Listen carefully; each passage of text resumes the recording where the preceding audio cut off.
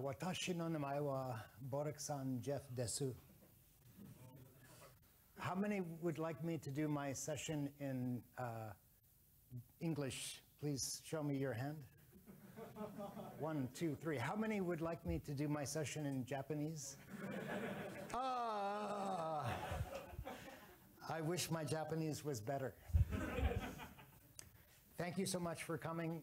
I realize I'm the only thing between you and refreshing adult beverages in the showcase, so I will try and make the best use of your time. I also have IBM stickers, so anyone who would like to ask a question, a good question gets a good sticker.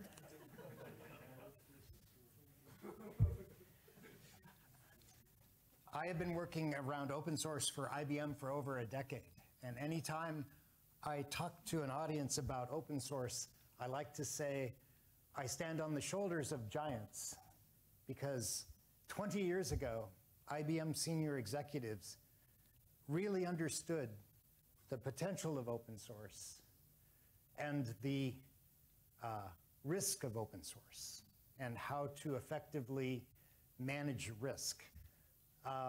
Just a quick question. Who can explain to me an example of a risk of open source?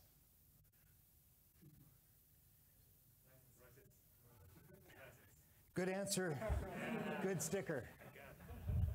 Intellectual property risk.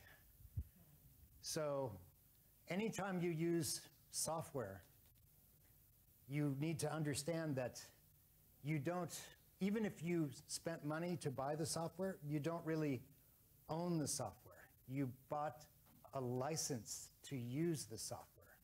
And even in open source, when you don't provide money, there is a license, and you always have to be understanding of the license responsibility. The other risk of open source. Yeah, security from here. Yes. Hi. Yeah. Very good. But this is not about open source security, and I can talk about that quite a bit, because that's a big part of what I'm being asked to pay attention to today. But I want to just make the point that open source is no more or less secure than proprietary software. Studies have proven that whether you develop in an open distributed fashion or you develop behind the firewall does not determine how good quality and or secure your code is. Other things determine that. But this topic today is about InnerSource at IBM. And I will save time by skipping my agenda and giving more time to cover it. How many know or can explain to me what is InnerSource compared to open source? Grabbing developer from your organization to create open source software. Hi. Oh, thanks so much. But in addition, it is really taking advantage of the characteristics. What makes open source development very powerful? Highly distributed. So teams of individual programmers from anywhere can effectively collaborate and make very good software. And the opportunity exists to leverage the characteristics that make open source powerful in your organization. And so this is going to discuss how to do that in a bit more detail. So I meant to Google this before, but how many remember the early days of AI when IBM created computers to compete with chess champions? Deep Blue is what the initiative was called. And that happened way back in the 50s to the 60s, and there were two major initiatives where IBM played Garry Kasparov and had to have a rematch, but eventually IBM beat the best humans at chess. About a decade ago, IBM Research was thinking about what to do next, and they were at a conference, and two of the executives were sitting in one portion of the bar, and they noticed that many of the researchers were over watching a TV program. Do they have Jeopardy version in Japan? I don't think so. But in the US, there is a popular game show on TV called Jeopardy. And it's very challenging because you don't supply the answer, you supply the question. The host gives you the answer. And so it's kind of backwards. And there are also many things that make it very difficult for a computer to understand what's going on. But because of the seeing how captivated the researchers were by this TV game show, and I know they have game shows on TV are very popular in Japan, I understand too. They thought we should try and do this. So 10 years ago, they created a artificial intelligence proof of concept to win against the top two human players, best of all time. And IBM won on the first try. And it was very impressive. I hate to tell you though, it's also an example of one of my personal career setbacks, because I wanted IBM to talk about the role of open source in Jeopardy. And IBM thought this proof of concept is really all about IBM's secrets of how they made the machine do this. And my thought was, this is an opportunity for IBM to reassert its leadership in open source, because researchers built Jeopardy. What do researchers use when they are doing proof of concept, when they're having to put complicated software solutions together? Who said that? Please pass that. Open source. So the Jeopardy solution, if I visualize it as a stack of software, the Jeopardy solution was maybe this much. 3/4 of the stack was all Hadoop, big data, Linux. So a lot of open source. But this caused IBM to try and pursue a gold rush. For 10 years, from 11 to 19 approximately, IBM Watson Health.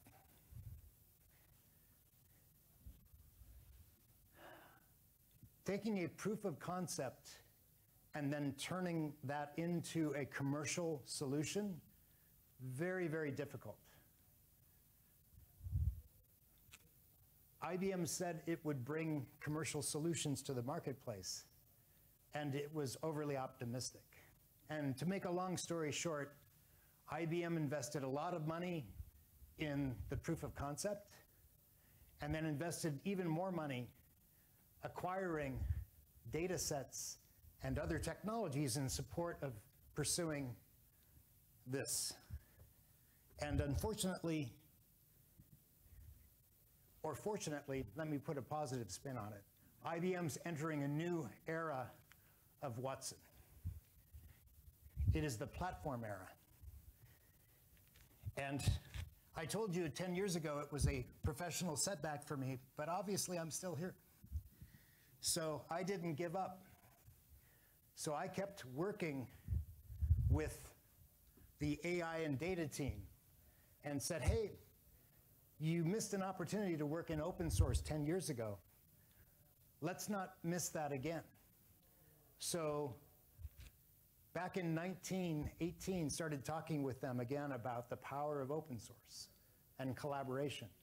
And IBM a data and AI team listened, and they decided, well, we will contribute some modules to the Linux Foundation AI initiative to share IBM technology about how to make AI more secure, how to make sure it is fair and less biased, and how to make sure it's trustworthy. And that turned out to be a good thing. About that same time, the team was looking, how do we bring IBM AI to other parts of IBM's business? And they wanted to be able to differentiate. I'm so skilled, I can do this and talk at the same time. How can we differentiate with AI? How can we act as an internal reference for Watson? But they found it was very, very difficult because each division was doing AI, but they were doing it their own way. And IBM Cloud Pak approach, which is software modernization, required a modular AI stack, which IBM didn't have. But they realized that IBM natural language processing is very high quality. And that could be the basis of a modular composable stack using both inner and open source to make a difference. So how do you do that?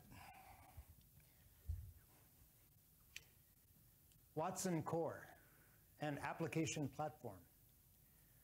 So rather than just IBM research innovation, also collaboration with open source and with InnerSource all feed into Watson Natural Language Processing Core. And with that core, IBM can impact products as well as potentially partner offerings, as well as research clients engagements. So determining the platform capabilities, selecting the best starting points from IBM and open source, and embedding Watson Core tech into IBM products, ISV products, and research client engagements became a hot topic. How would this work out? Well, in some respects, IBM did not have a choice because natural language processing pre-Watson Core was very rich, but very fragmented. Typical patterns of NLP research and product adoption. Another question. How many different versions of natural language processing would you guess IBM had 3 years ago? Answer could be 5, 10, 15. Any? 42? Who said 42? No sticker for you. No, it's actually 20. Over 20 different versions of NLP. IBM's a big company, but nobody needs 20 versions of NLP. So you can see the quote here. We need an NLP stack to be adopted all over IBM. Contains IBM's best technology, provides a path from research investments to products, and offers standardization of critical NLP components. This is Dashki Agrawal, IBM Fellow and CTO, June 2019. Very encouraging, but still not easy to do. Why? This is a representation of a traditional innovation flow at IBM. A market signal happens, like GDPR, or some other major impact in the ecosystem, plus maybe some side tech advancements. For example, like the game show win, AI leap of improvement. That impacts IBM research innovation, which then goes into the IBM software product, and then hopefully leads to revenue, and who knows what this means. Brand power, okay? Brand power. So this is the traditional way that things worked at IBM Research. But because of this collaboration with them over the last 3 or 4 years, now IBM Research realizes that same external forces and scientific advancements can impact the industry. But now it's not just IBM researchers, it's a broader community, both open source, but also InnerSource. The 20 different product teams that were all doing their different or their own version of an NLP stack, they could now spend their time focusing on their product. And at the same time, if they had a good idea, they could contribute it back to the core project. So InnerSource at IBM. So what's key is 2 new leverage points.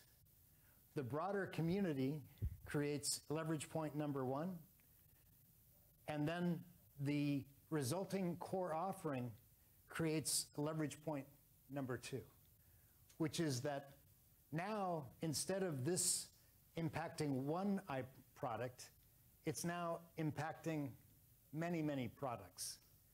And that same modular approach is now something we are bringing to IBM software partners.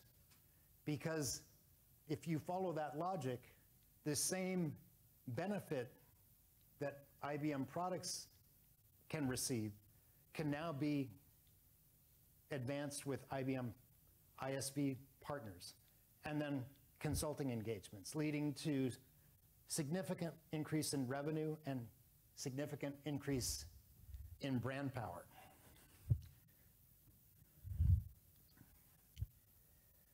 So IBM executives like hard numbers.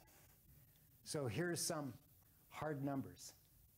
Now, Watson NLP, in the first year and a half, more than 15 product teams are now consuming and contributing back to NLP. They spend less time rebuilding the same functionality, and they rely on solid code built by the AI team, who's now, oh, by the way, in research. And they focus on their product's differentiation, not on their own version of NLP. And 75% decrease in time to value, and global contributions from multiple business units across IBM.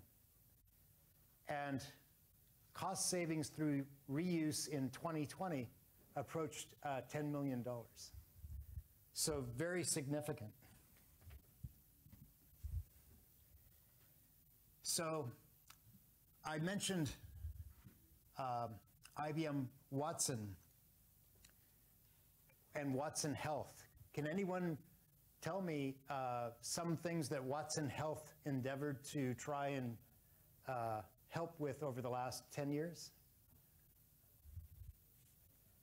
Any guess what IBM Health? Think of one of the biggest health, pardon me? Bingo, who said that?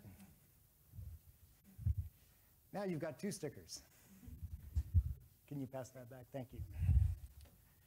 So, because of the struggles, IBM got less than favorable press. But the good news today is that the New York Times, leading newspaper in North America, just recently did a whatever happened to IBM Watson story. Artificial intelligence was supposed to transform industries. Neither has panned out. Now IBM has settled for a new version of Watson. So the good news is that an analysis done by the New York Times, or for the New York Times, the Allen Institute of AI compared Watson's performance on NLP with other major players. Who can tell me the Allen Institute? Does that name ring a bell? Any? Huh? Paul Allen. Paul Allen from Microsoft founded the AI Institute, and the New York Times paid the Paul Allen Institute to evaluate the technology, and they were quite surprised. Chief executive said, IBM has gotten its act together, and the services offered by IBM were as good or better than other major players in the marketplace today. Very significant progress. So this is leading to a new embedded AI play targeting, again, ISV partners. The goals are to increase the adoption of IBM AI technology, focus on key use cases, initially NLP and speech, but moving on to document understanding and time series and trust, and creating an ecosystem of successful partners so that it's not all about IBM, but it's about IBM and partners collaborating through InnerSource to develop better solutions. Core differentiators of Watson Core is that it can run just about anywhere. It's enterprise ready, and it's the best of research and open, and leverages that trustworthy AI foundation that I mentioned that IBM contributed before. It's also resulting in, again, more good news coverage for IBM as IBM Watson opens up AI opportunities for software vendors with embedded libraries. Even more good results from this effort. IBM is now in the Gartner Magic Quadrant in a leading position in terms of completeness of vision and ability to execute for its Watson Core AI platform. A recent article in Nature magazine talks about IBM's AI system going head-to-head with humans in competitive natural language debating and doing quite well. So another example of good press from the modern update of Watson Core. And then lastly, this is a recent interview with one of the researchers who I've worked with in this space, talking with a small but very influential analyst firm called RedMonk. This is a very challenging question, so I won't expect a lot of hands to go up. One, has anyone heard of RedMonk? I'd be very surprised. Half a dozen hands, very good. Does anyone know how they chose that name? They chose that name 20 years ago because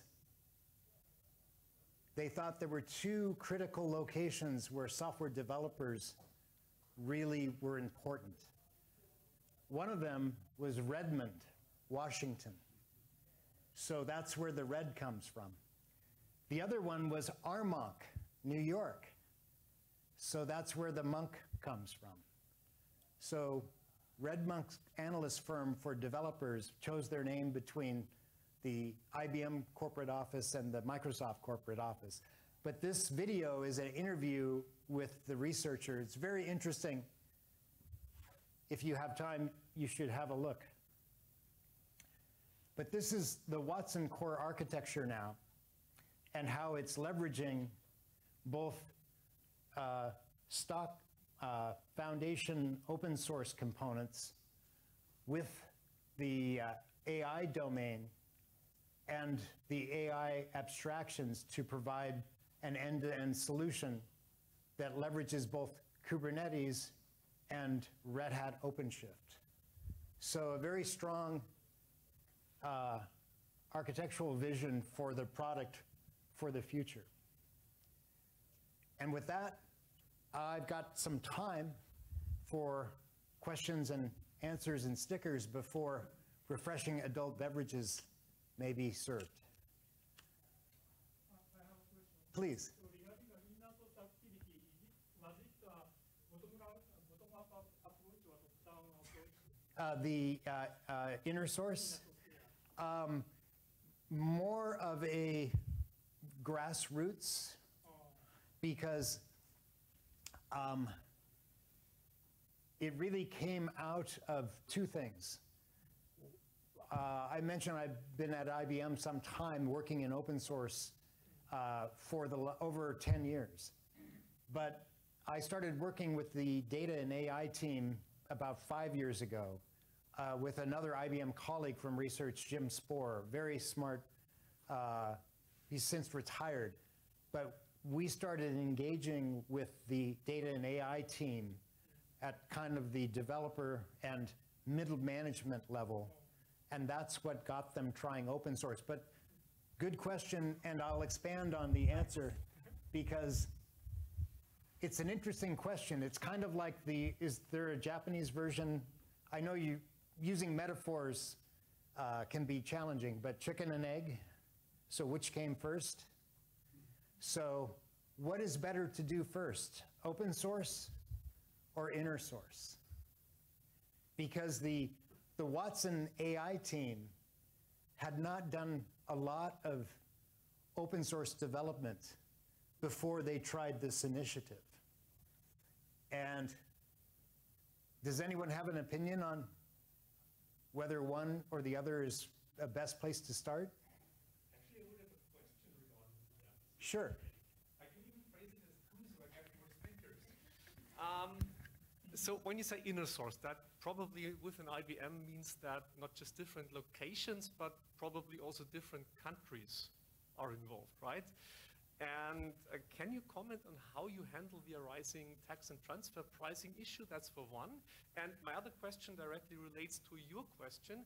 So what would be your opinion on how much of that InnerSource, these InnerSource activities you're doing and the InnerSource code you are producing, you could actually do as open source because they don't concern the differentiating knowledge of IBM? Very good questions. I will hold you some stickers for later. To be clear, I used to believe that you had to start in open source first. Because to me, when I first started working in open source, it was very much changed my complete perspective on how the industry would evolve. It's very easy in a large organization to sort of stay within your silo and focus on what you need to do. And when we were engaging with the data and AI team and getting them to contribute those early modules around trust, we were telling them, now come and collaborate out in the open community. And they understood the value, and many of them wanted to take that approach, but they were under such pressure to fix internal problems that they said, gosh, we have to try this as an InnerSource approach first. And we had misgivings, but fortunately, Bill and the team proved me wrong because they've been, they had setbacks, but they've been very successful in working collaboratively behind the IBM firewall on creating the Watson core module that we talked about. Now, I don't have a good answer for you right off the top of my head with respect to the implications of distributed development from a corporate finance perspective. But what I can say is that this approach has fixed many challenging problems that IBM spent many years struggling with. And there is definitely initiative within the company to take these learnings and start to apply it to other parts of IBM's portfolio. Because, quick show of hands, how many, thank you, how many feel like your company does software development well? Not very many hands going up. How many think that doing software development, especially in larger organizations, is very challenging? We'll try that. Many more hands going up. Software development in large matrixed organizations is very, very difficult. And InnerSource provides a very strong framework for taking a different approach that helps to, it's not a silver bullet. It won't fix every problem, but it does go a long way towards helping to reduce the fragmentation that naturally happens over large organizations. Question?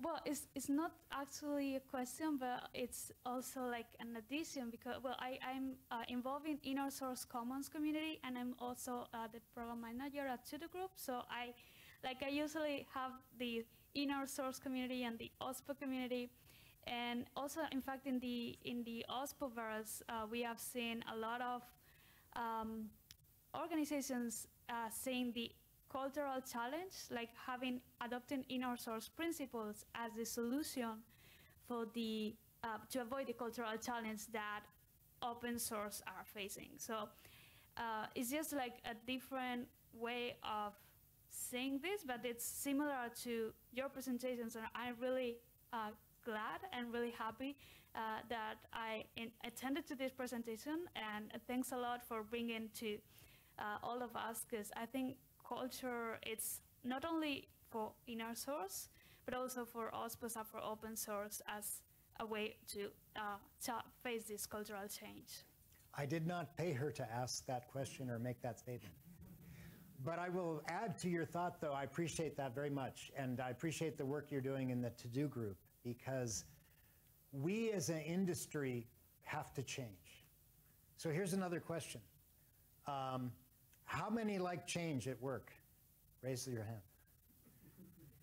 Not many hands go up. Sometimes I see more hands go up, and I say something controversial like, "You're not telling me the truth." Because as humans, the reptilian brain is programmed to be change adverse. And that worked very well for thousands of years.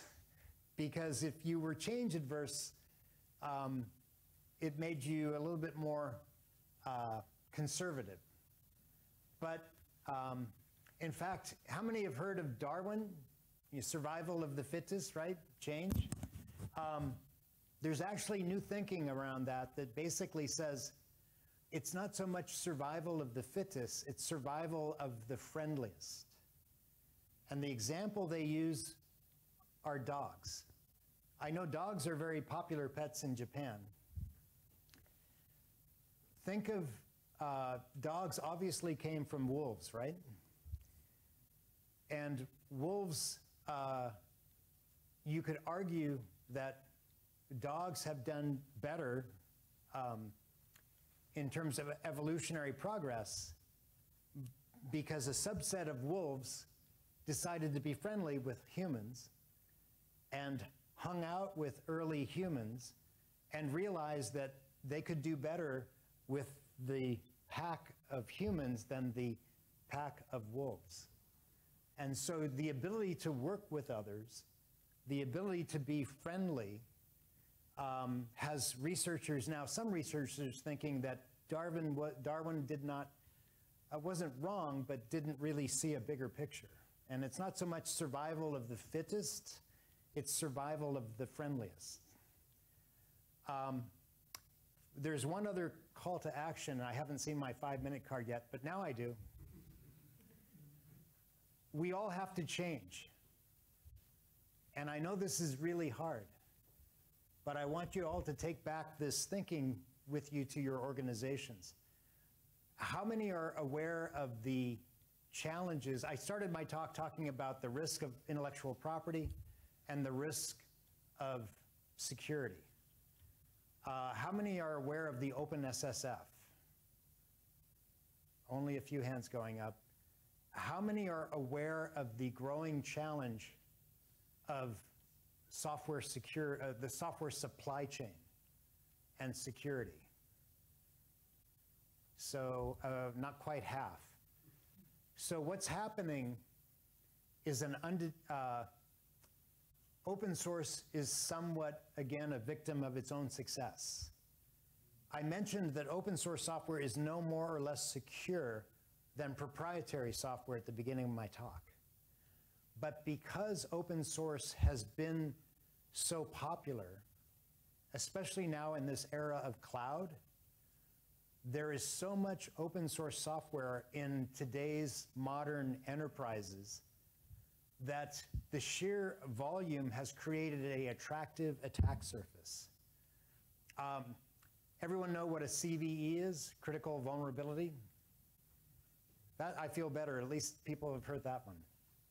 So the average software package has approximately 150 CVEs. Now some of them are low, right? They go 1 through 10. 10 is critical, 9 is high, and then 8, 7, 6, 5. But anything higher than 9 or higher needs to be remediated promptly. How many know what I mean when I say, how was your December last year with Log4j? Many organizations, including mine, spent too much of their holiday break searching for Log4j packages in their software stacks. And the problem is that it's easy if you are a consumer of open source to realize the value of, oh, I'll just take this package and I'll use it and I'll do something else with it.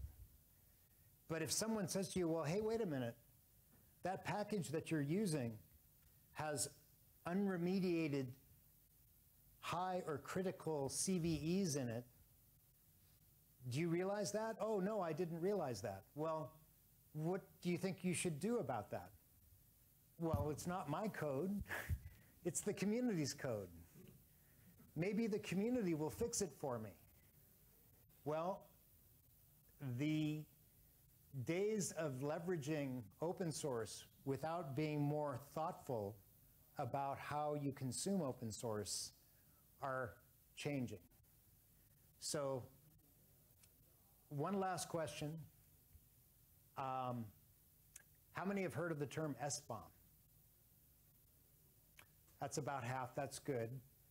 Software bill of materials.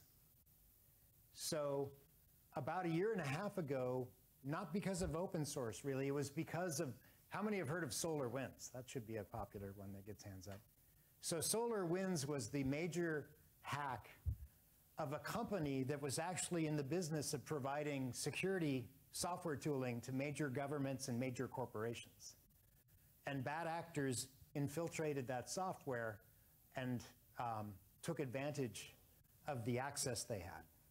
And because of that, the government in the US 1.5 years ago issued an executive order on cybersecurity and basically put the industry on notice to say, hey, the software industry has to change. It's like the early days of packaged food industry. And by that I mean, when we all go to the grocery store today and you pick up a product, the government has made the producers of those products declare what the ingredients are. The government is going to use that metaphor for the software that it buys. So not today, not tomorrow, but sometime soon, major governments, not just the US, but Japan, Europe, they will all start to say, hey, when we buy software, we want to know what the list of ingredients is.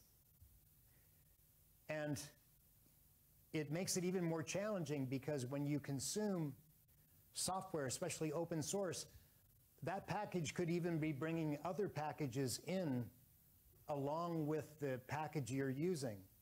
And so the vulnerabilities can nest quite far down. So I've told you a lot of interesting, hopefully interesting information over the last time of my session. I hope it's caused you to think differently about the situation of open source and InnerSource. And gee, I have some stickers left over. If you'd like to come up and get one, please come say hello. Thank you very much.